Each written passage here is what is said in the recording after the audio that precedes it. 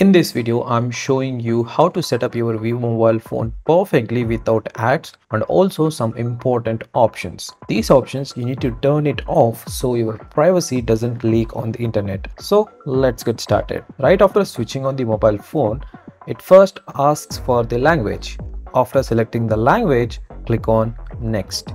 Then it asks the location, select the country, then click Next.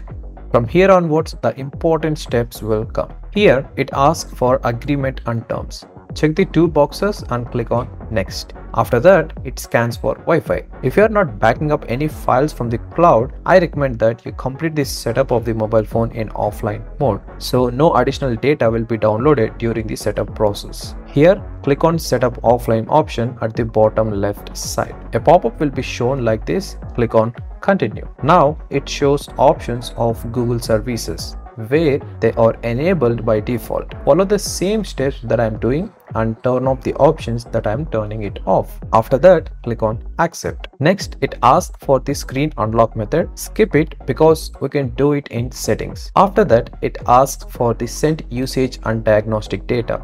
Don't click on agree, rather click on disagree. Now follow me and turn off the options that I am doing. We are almost done.